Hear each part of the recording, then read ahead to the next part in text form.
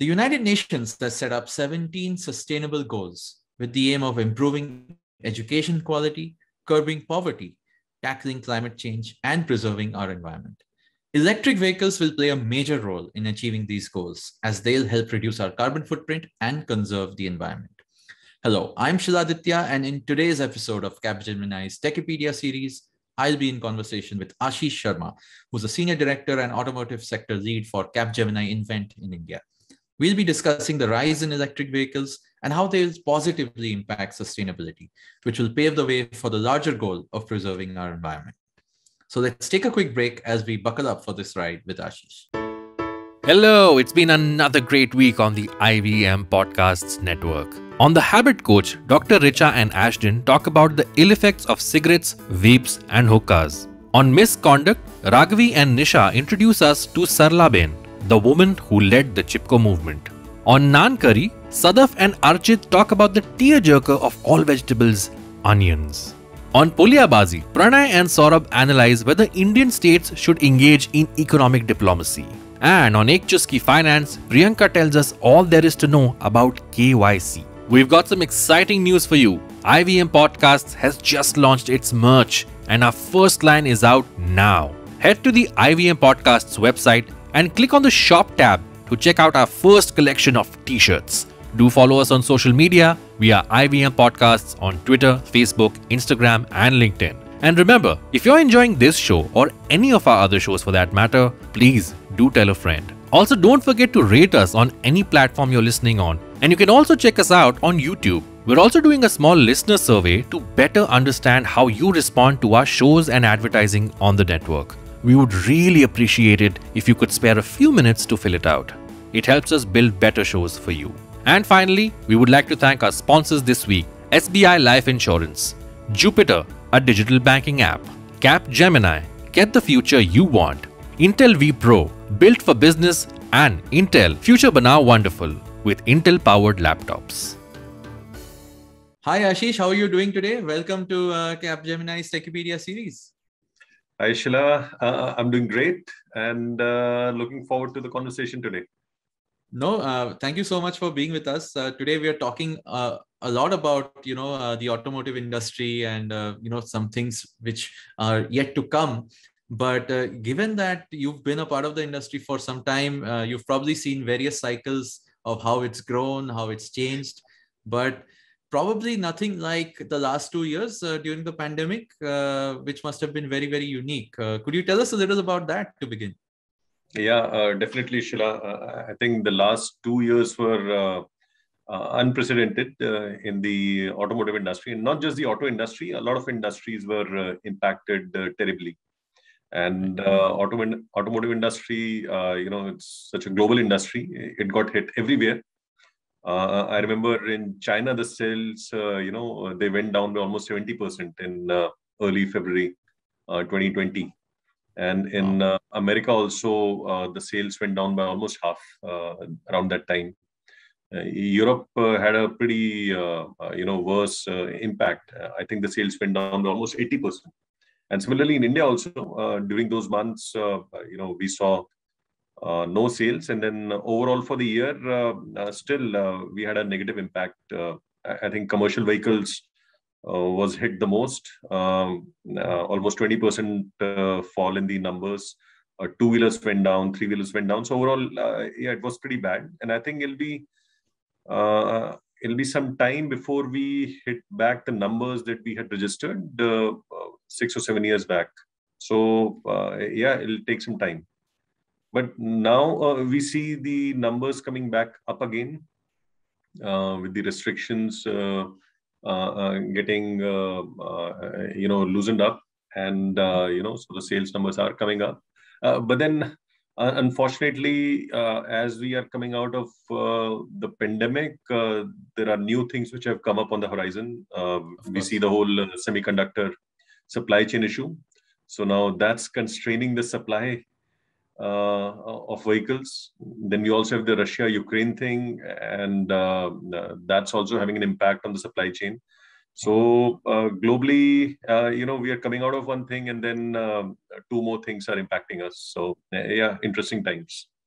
Wow. So, amidst all of this, let's say, uncertainty and chaos in the industry, another thing which has, I would say, gone the other direction, or rather a little bit of a positive, is actually, I think, the electric vehicle segment, right? I think that also has somehow seen a massive surge, at least of consumer interest, of obviously vehicles in the market. It's sort of tied in with the last couple of years that it's suddenly taken the whole world by storm. So what's your take on why this has happened? Like, why is the whole world sort of experiencing a rise in electric cars and sustainability as a part of that initiative? Yeah, I think a very important question. Last few years, electric vehicles, yeah, definitely, there's a lot of interest which has been building up. And especially in the Western markets, the sales have been growing quite fast in this particular segment. In India, still the numbers are low, but we are expecting things to pick up, in the next 2, 3, 4 years over here. But definitely, sustainability has a big role to play in this also, especially after the discussions happened at the climate meet some time back. I think globally, all the industries are making a big push towards sustainability. And then we know automotive industries, one of the big, I would say, stakeholders in this entire sustainability movement because of the emissions that come out of our vehicles. So because there is so much push on the sustainability side, even the investment community now, they are targeting their investments based on how sustainable companies are. So automotive industry has taken note. And then especially, who can not talk about Tesla? They are the ones who started this whole thing. Correct. And now the success that they are seeing has resulted in all the other big OEMs taking note. Right. And, whether it's Mercedes or Volkswagen or Daimler, everybody's seeing that if they don't act now, Tesla is gonna just take the entire cake and move ahead. So I think all these factors have come together, and the whole EV thing is moving faster now. Wow, I mean, and it's great to see that this sort of global movement has trickled down also to India, like you mentioned, even though I think it's very, very early in the journey of electric vehicles in the country. But, I do recall that this is not the first sort of wave of electric vehicles to have actually shown up, right? Especially even in India, we have had this a little bit of EV initiatives even early on. And I think there was an electric car in the market which didn't really do so well. I think that was the, Mahindra's Reva, right? So it was very early. I mean, I think it was launched a long time ago. But what's your take on that? Like, what do you think happened there or did not work at the time for the EV industry back then? Yeah. So Reva, I think that was a great attempt at that time, and probably it was a little bit early for its time. I think for the whole electric vehicle to take off, the entire ecosystem needs to be in place. Right. And I think at that point in time, Reva was the only player in the market. And then we didn't have this whole infra thing going on also. Mm-hmm. And so that's why, if you see how a car is used, there are different use cases. Either you can use it for your local travel or for a intercity travel or for, office travel. So right. If the infra is not there and, the ecosystem is not there, so then the use cases where you can use an electric car becomes very small. Right. And I think so that in a way restricted the demand. And then I also feel because the demand was less, I think probably less investment was going on in the way the car was designed. It was, more like a two-seater. Mm-hmm. So that further now restricts the way you can use the car. And so then I think there was also some poor feedback from the customers. I think there was something negative which was written in UK around the particular car. So I think that really impacted the export demand also. So I think all that all these things kind of like, came together and restricted the takeoff for Reva at that time. Right. And, you mentioned ecosystem as a very big, let's say, enabler and catalyst for, any industry, I guess, to take off. And that's something which is finally sort of come into play, especially for EVs today.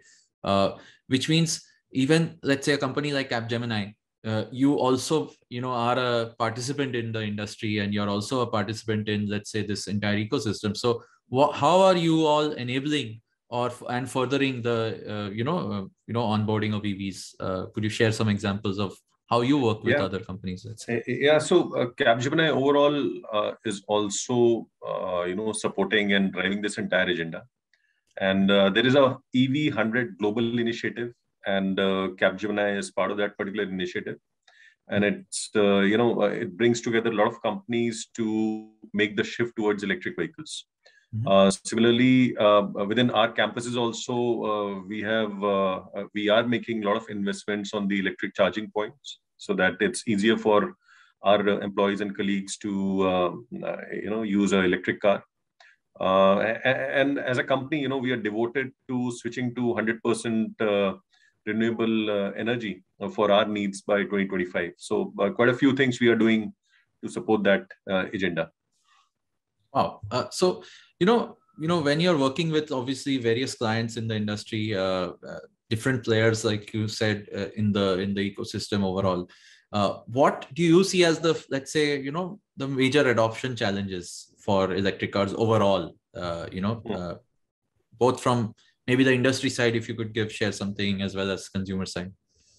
Yeah. So, like I said, definitely the ecosystem needs to be there for a consumer to become comfortable with the electric car. And slowly, in India also, government is putting in all the policies. There is a lot of push. There are certain targets being declared for 2030. So, which in a way is helping in the build-up of this particular ecosystem. Now, once, as the ecosystem starts coming into shape, then you have the actual product, which is the electric car. Then the question becomes, of affordability. And in India, we know it's a very value conscious market.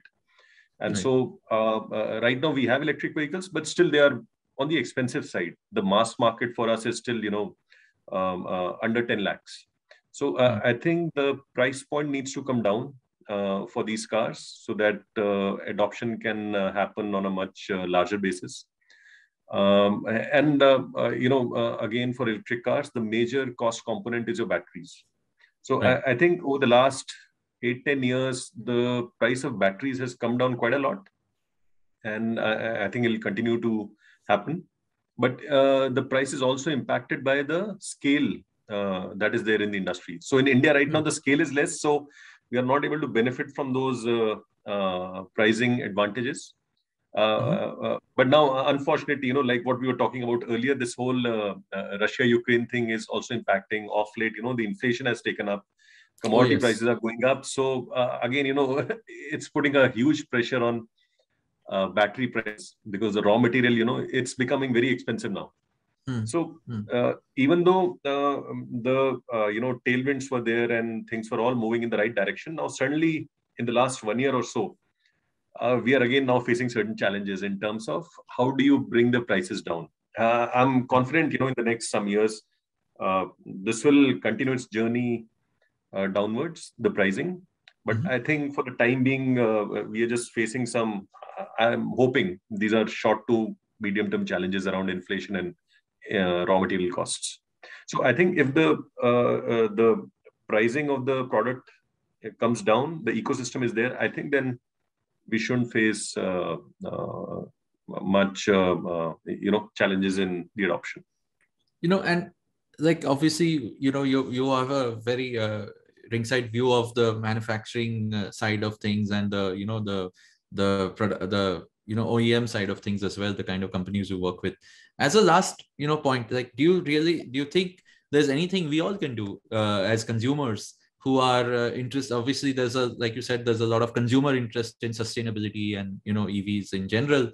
Do you think the Indian market is ready and looking forward to this whole change? Are people ready to move away from their fuel guzzling vehicles to a EV sort of driven lifestyle?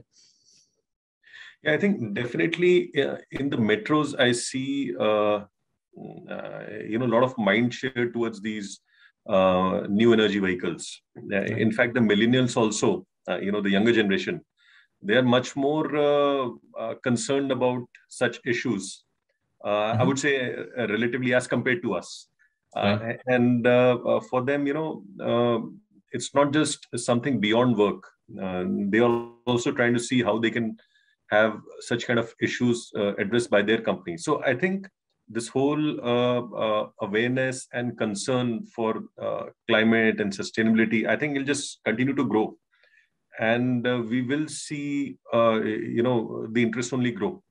And I think for us, like personally, now I use a lot of cabs which run on CNG and electric. I don't use my petrol car. And I think Nice. the more all of us we use these alternative energy vehicles, the more demand will create, and the earlier the OEMs will be forced to move onto that side. Right. And I think these are some of the things we can do. Yeah. Awesome. I mean, Ashish, thank you so much for the very enlightening chat. I think we really got some interesting inputs there about the electric vehicle industry overall. And, we, as consumers ourselves, like you said, we all should play our role to make sure that we can, increase the adoption over time. Thank you so much for sharing your thoughts with us on this episode of Capgemini Techipedia. And we'll look forward to EV rollout in a much bigger way over the years to come.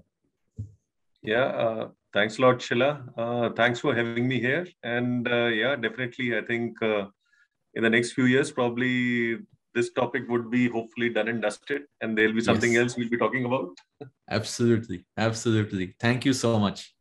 Okay, thanks. Bye-bye. So as you heard, climate change is drastically affecting the environment around us. These dire changes call for extraordinary measures to preserve the environment. And electric cars will play a major role in our battle against climate change. They'll help reduce the pressure on non-renewable sources of energy and lower the level of pollution caused due to CO2 emissions. What do you think some of the most significant changes brought by electric vehicles will be? Come and be a part of this conversation on Instagram @Capgemini India, and I'll see you on the next episode of Capgemini's Techipedia series.